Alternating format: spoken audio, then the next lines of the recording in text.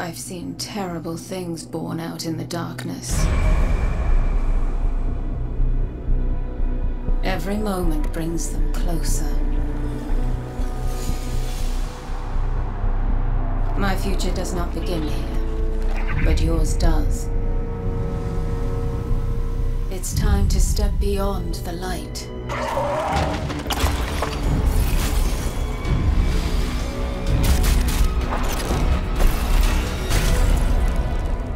And it all begins with a splinter.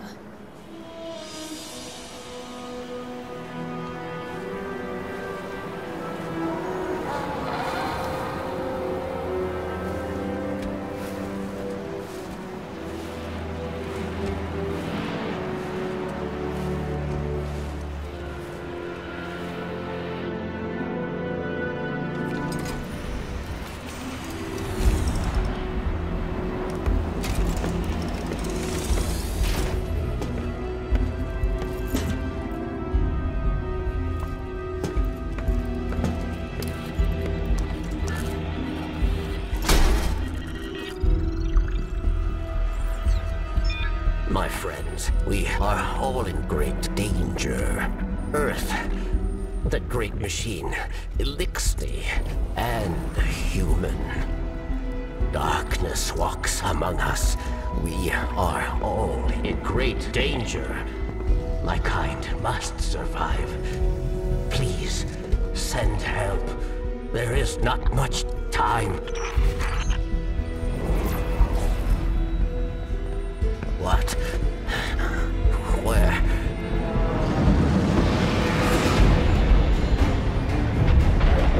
Oh no. She's already here. Please, anyone.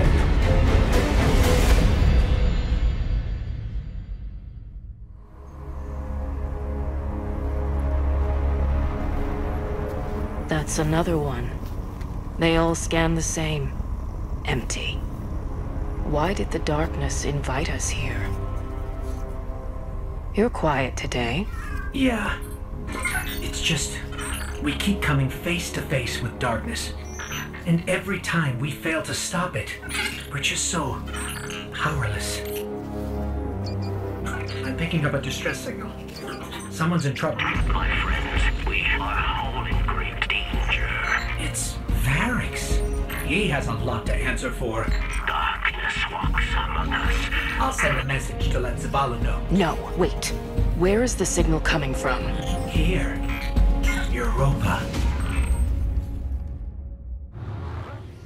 I've tracked Varix's distress signal beyond the ridge.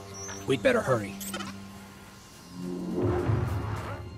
It was Varix, you know. He instigated the riot at the Prison of Elders. He's equally responsible for Cade's death. The Vanguard's been after him since. No wonder he's hiding on a desolate moon.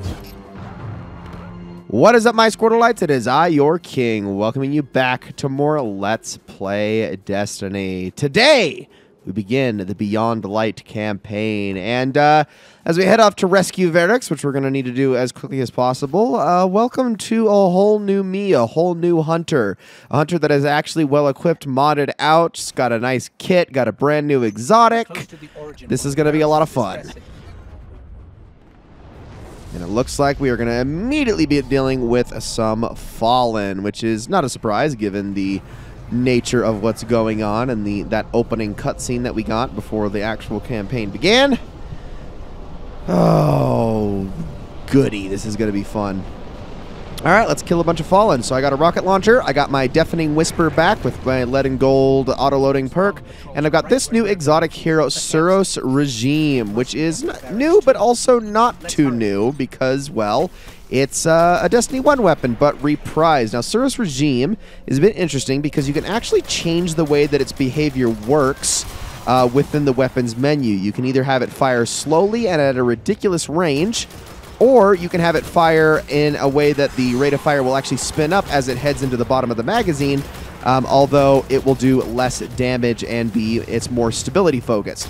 Now, the other thing about Suros is that it will occasionally, on multi-kills, actually heal you. These Fallen had an unfamiliar house symbol. Who are we dealing with? And this can be made even more common by getting the catalyst for this weapon. We can take a look at this thing really quickly. So Suros is blue and red this time around, as you can see here. We have it on dual speed receiver. Weapon rate of fire slows while weapon damage increases, and then the alternative is spinning up, which I can demonstrate how that works. It fires like this.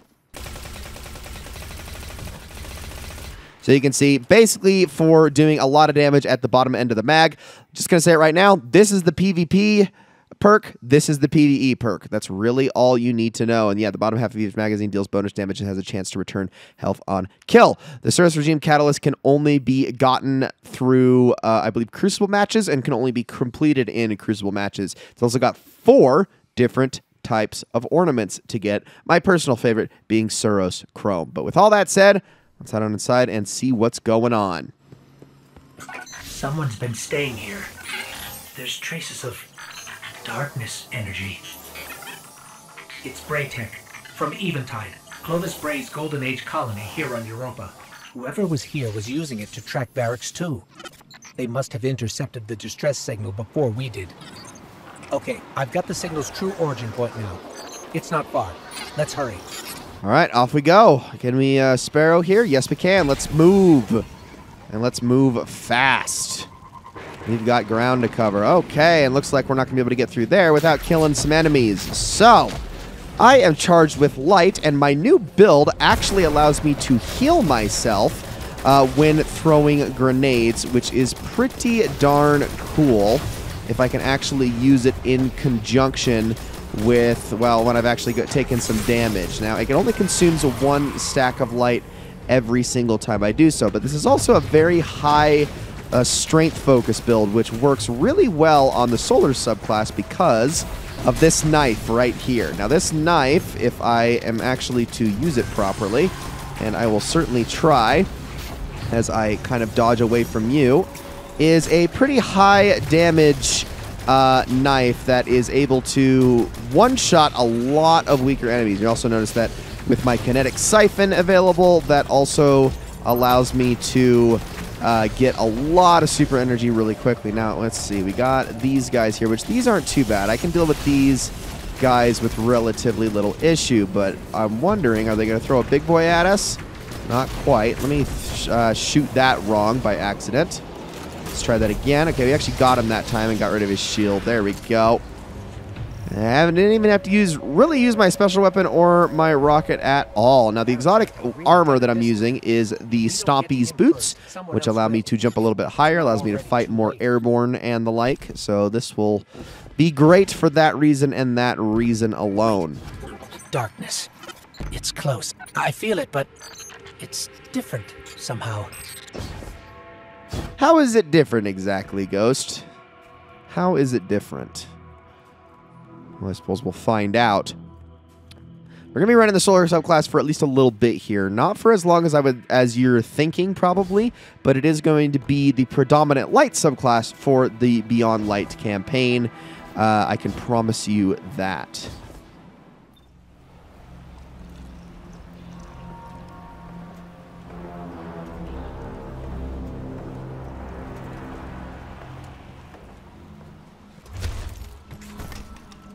Not only a traitor, but a thief. Now where is it? Safe from you, yes. Search the buildings. Find it.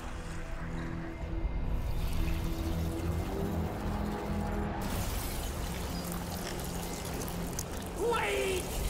Aramis, old friend. These powers, they create chaos. They are changing you. This. Cling to your machine god. With this power, we make our own fate.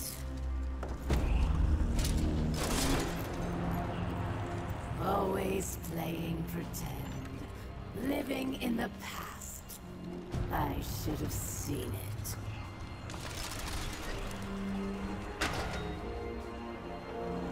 Make an example of him.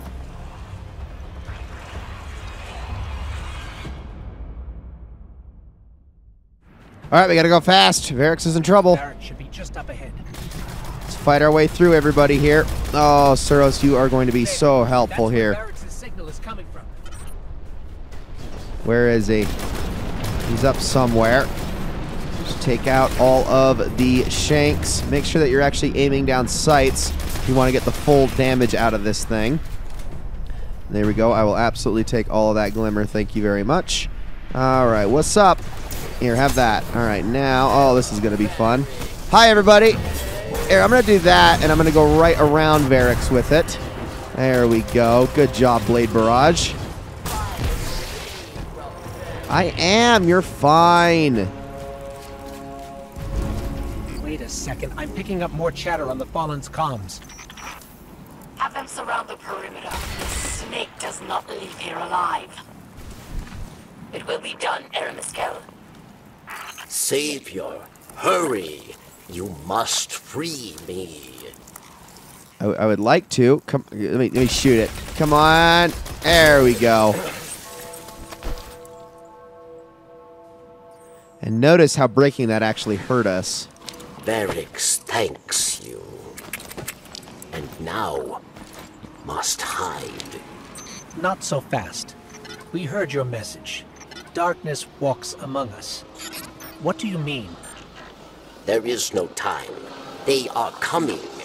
Varix asks for your protection once more. I will take shelter inside. Succeed, and Varix will reveal all. You got it. All right, let's do this thing.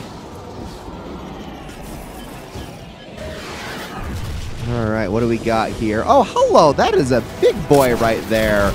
All right, so this is a brand new enemy type that is been introduced in Beyond Light, known as the Brig. It is a fallen enemy. Brigs are very big, powerful enemies, not unlike, well, actually another enemy that we'll be facing a little bit later on here in this campaign as well. Now, Brigs, the trick with them is you want to basically just do raw damage to them as much as you can. Once you have them at half health, their weak spot will be exposed, which you can then actually hit with precision damage. Once the Brig is down, we're good to go, at least for this part. Fair Savior, Varix is truly grateful. Then prove it. We expect answers. Come to Varix and you will have them. But know that our work here has only just begun. And there it is. All right, we also get an introduction to the armor synthesis quest, which we'll talk about that a little bit later. But Beyond Light campaign begins. Ladies and gentlemen, thank you all so very much for watching. I hope you all enjoyed this episode very, very much, and I will see you all in the next one.